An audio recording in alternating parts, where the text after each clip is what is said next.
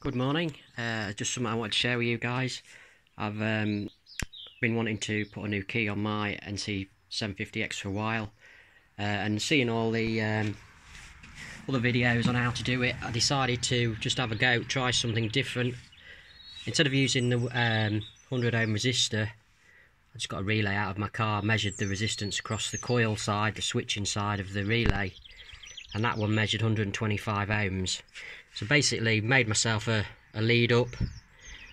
So disconnected this red plug. Earth goes into the brown, I think it's brown and yellow or something, and then just a plain old yellow for the positive. So did the sequence exactly the same as all the older versions of the Hondas for the HISS, and second time round it worked. So just instead of going out and buying yourself a resistor, find yourself a relay. That one measured 125 and that seemed to work. Just one I just robbed out of my car. So you probably, I mean, I had some crocodile clips and things hanging about, so that made it a little bit easier, but it's the same basic thing. Original key in, connected to the positive,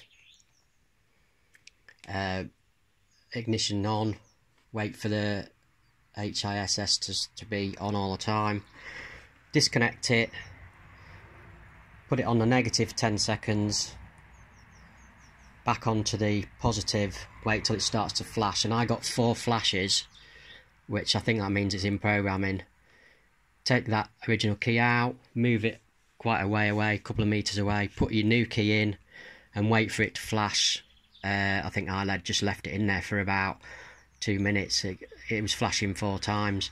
Took it out, connected it all back up, and then away she went. So just a little tip there. Thanks for watching.